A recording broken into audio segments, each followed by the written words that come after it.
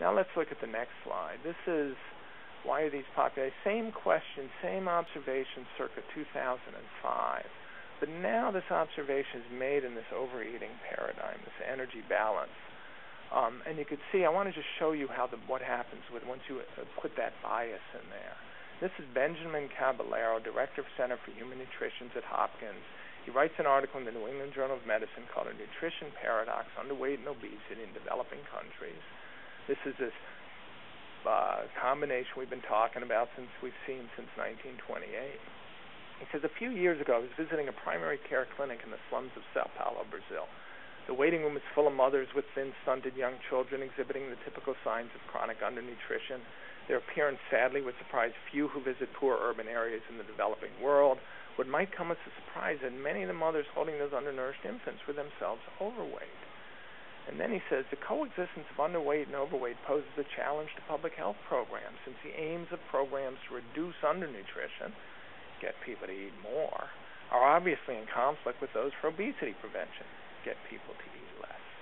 And the reason I put poses a challenge to public health programs in italics is because this observation poses a challenge to your paradigm. Okay? If you have obese mothers with starving children, and you believe that the obese mothers got that way by eating too many calories, superfluous calories, then you believe that they're willing to starve their children to death, allow their children to starve so they could sneak outside, in effect, and eat Snickers bars when nobody's looking. And to me, if you have obese mothers with thin, stunted young children, you can't believe in the overeating hypothesis.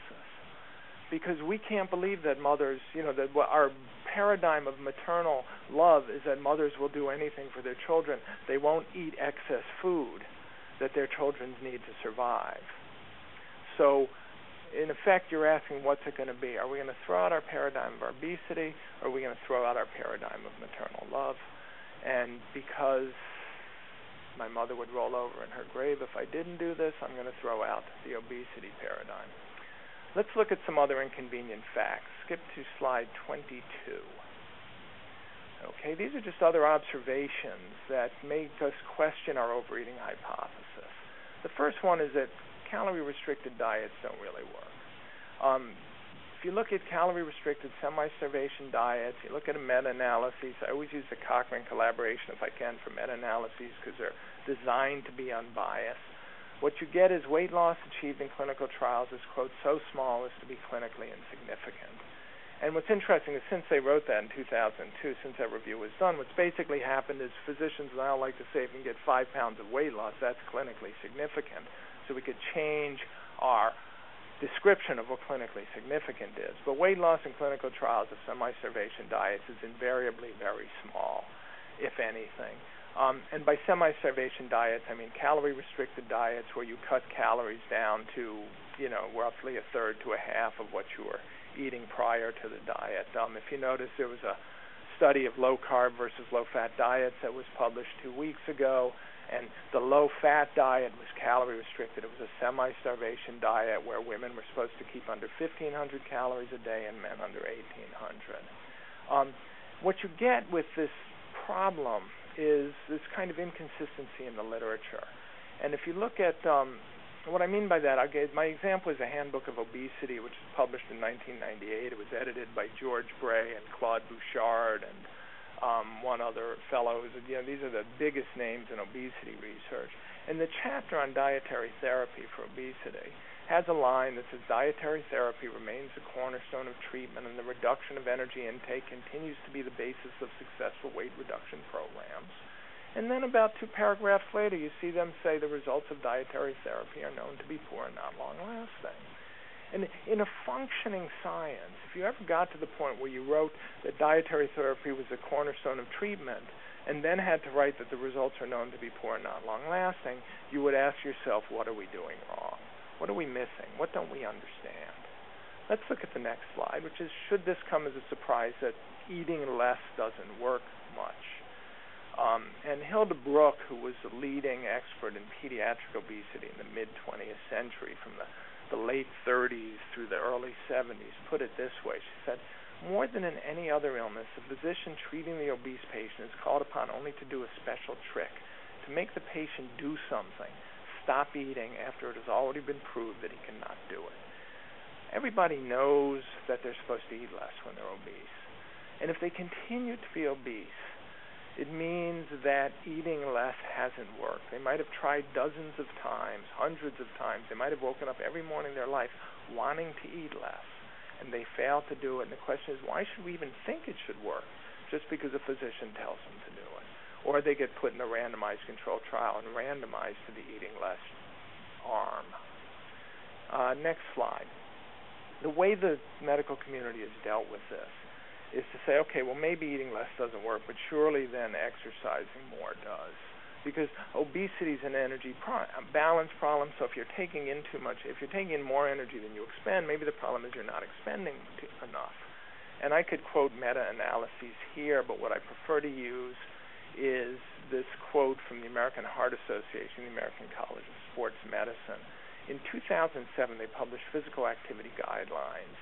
And these people are people who want us to exercise. They're very dedicated to that. So you could assume that they're going to do everything they can to slant the evidence towards the benefits of exercise. And what they said about this question of exercise and weight loss is this.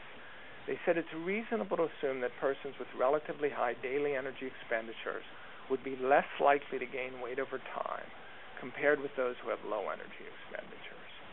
So another way to put that is it's reasonable to assume that somebody who's a couch potato will be less likely to gain weight over time if they start training for the New York Marathon. They increase their energy expenditure, and then they say, so far, data to support this hypothesis are not particularly compelling. And the point is that hypothesis is at least a century old. You could date it to the early 1900s when this German diabetes specialist von Noorden put forth the idea that obesity was caused by taking in too many calories and expending too few. You could actually go back to the 1860s when William Banting, was it William? I can't remember now. Banting, who wrote the first low-carb diet book, said, one of the ways he tried to exercise, he had a doctor friend who said, look, you got to exercise more if you're obese, so he went out rowing. If you have a 100 or 150-year-old hypothesis, and the best you could say about it is that the data to support it are not particularly compelling, the point is you have to entertain the possibility that the hypothesis is just wrong. Maybe exercise and physical activity have nothing causal to do with obesity. And so the reason you can't get people to lose weight by getting them outside exercising is because sedentary behavior isn't the problem. So I'm not saying exercise isn't a good thing for everyone, but what I am saying is that the data that exercise can affect fat accumulation is so poor that we have to question whether or not there's any causal link between physical activity or energy expenditure and obesity, or if there is a link, which direction it goes. Let's go to the next slide. The activity required to practice energy balance. This is slide 25. We hear nowadays a lot about people trying to get us to learn how to be in energy balance, how to practice energy balance. There are many problems with that concept. One of the foremost is that your obese patients are in energy balance. If somebody is not actively gaining weight, whether they're obese or they're lean, they're in energy balance, so they're already practicing energy balance. So when we hear that we're supposed to learn how to be in energy balance, what that means is we're supposed to stay in energy balance so that we don't gain any more weight. And now, and this is an equation that I first read about in a 1936 textbook that we're going to get to shortly. But if you eat 2,700 calories a day, that's a good average between men and women. That's equivalent to about 1 million calories a year, 10 million calories in a decade, 12 tons of food in a decade, okay? It's a lot of food. If you want to maintain your weight to within 10 pounds over the course of a decade, you don't want to go from being 160 to being 170. It requires an accuracy of matching calories in to calories out of better than 0.4%. That's 11 calories a day. If you eat 12 calories a day more than you expend on average, actually I'm going to make it 20 calories a day because I'm going to take in a lot of effects of thermodynamics and the fact that your body's getting slightly bigger.